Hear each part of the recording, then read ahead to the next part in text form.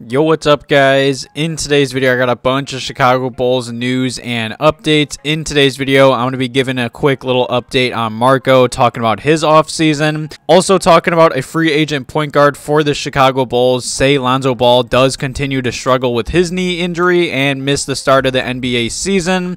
Also giving a quick little update on Ayo Dosunmu's offseason and his offseason workouts. But before I jump into today's video, make sure you guys are subscribed to the channel. Also leave a quick like below today's video. It takes a second and it helps me out a lot. And some comments and questions below today's video about all these updates and topics.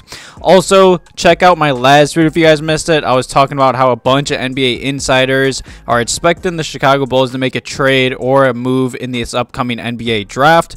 But either way, let's just jump right into today's video, because in today's video I wanted to talk about the Chicago Bulls second round draft pick from 2 years ago. You know, there hasn't been that much talk about Marko. I mean, I know a lot of people have obviously compared him to the Joker just because Arturis did draft the Joker in the second round and his game is kind of close to the Joker and all that. You know, I don't see the comparison between the two, but either way, Marko, he pretty much played this whole season for the G League. The Bulls kind of did call him up here and there, but he really never played any consistent minutes with the Bulls.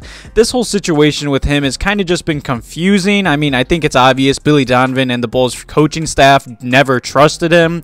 I mean, even near the end of the season, he really wasn't getting any minutes, or even in most blowout games, I felt like he didn't even play. I mean, to just do a little recap on Marko, he is a 7-foot center. You know, he is 22 years old, and he played really well in the G League. You know, he has very solid footwork. He's a solid passer, and he's just very smart. He has high IQ. That's why he was really good overseas. And on the season for the Windy City Bulls, he did finish the season averaging 17 points per game, 10 rebounds, and 3 assists, while shooting 53% from the field and 82% from the free throw line. You know, he was the 44th overall pick back in the 2020 NBA draft. And I know there has been some talk on Twitter recently about some Bulls fans just kind of questioning what his future is with the Chicago Bulls. You know, there has been some pictures and some videos of him, and I think it's obvious. You could see he's put on some weight and some muscle, and that was the main thing with Marko. You know, he definitely has all the skills and the tools to be a solid backup center in the NBA, in my opinion. I would really like him to get some minutes for the Chicago Bulls next season off the Bulls bench. I really like him as a stretch 5 if he could just continue to put on more weight and muscle. But either way, speaking of Marko and Vuce, I know there's been a lot of trade rumors surrounding Vuce as of late, but both of them will be playing overseas at the 2023 World Cup. So that's really cool that Vuce and Marko are both playing for that to get some team bonding down. You know, hopefully Vuce is taking, I'd say, Marko under his wing and just mentoring him and helping him out, because I really like the Marko pick. Obviously, he is a project and he's currently still one. I would be really surprised if he does get consistent minutes this next season for the Bulls. It wouldn't surprise me if the Bulls did sign a backup center or maybe even draft one with their 18th overall draft pick. But either way, I just wanted to talk about Marko with the draft coming up and give a quick little update on him. Leave your thoughts and opinions below today's video about what the Chicago Bulls plan to do with Marko in the near future. But either way, let's just jump right into the second topic in today's video. You know, I kind of touched on this topic to start the video, but there's been a lot of rumors surrounding the whole Lonzo Ball knee injury situation. Obviously, it's been months now, and there has been a few updates. I made videos about every so weeks, giving a little update on him. You know, he was seen in the gym not too long ago, and then LaVine said he's going to be ready. And then there's some, I'd say, rumors that came out about how the Bulls front office are really concerned, and just they continue to get more concerned week by week that he might even miss some of the start of the regular season. And that's a big issue, obviously, with Lonzo Ball and Zach LaVine both needing knee surgery more than likely in this offseason. I know Zach already had it. I mean, there has been some talk about how Lonzo's more than likely not going to need it, but at the end of the day, say he does miss some time to start the regular season. The Chicago Bulls were interested in signing Goran Dragic when he did get bought out around the NBA trade deadline. It wouldn't surprise me if the Bulls did, I'd say, pursue him again in this offseason if the Lonzo Ball injury does continue to be a concern. You know, Goran Dragic, this whole season for him, honestly, was kind of a mess. And I don't know what really happened with him, but I have to guess he was dealing with knee injuries. I also saw some personal issues this season.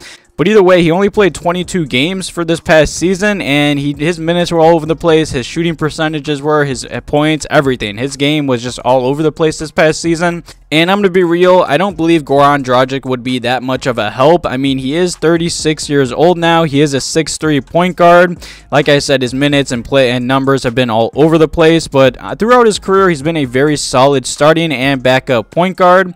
But I just don't see the Bulls targeting him. I'm going to be real. Honestly, I'd rather the Bulls just save their money because, you know, I could see Goran Dragic sign for probably a veteran's minimum deal, but I would rather see the Bulls, say Lonzo continues to have problems, just let Ayo Dosunmu be the point guard to start this season. Definitely leave some comments and questions below today's video if the Bulls should target any point guards in this upcoming offseason with all the, I'd say, negative Lonzo Ball updates coming out. And speaking of Ayo Dosunmu, you know, the next topic in today's video is about him. You know, he has been working out this offseason, and an NBA insider did put out this tweet, and he said there's been so many offseason rumors and points of interest for the Chicago Bulls. Obviously, with the draft coming up, Zach LaVine being a free agent, Patrick Williams' big summer, and all the trade rumors surrounding him and Vooch and Rudy Gobert, Lonzo Ball's knee injury, and a potential Coby White trade. And obviously, that's a lot of topics that the Bulls do need to cover, but I feel like something that has been kind of lost in a lot of topics and rumors is Ayo Dosunmu.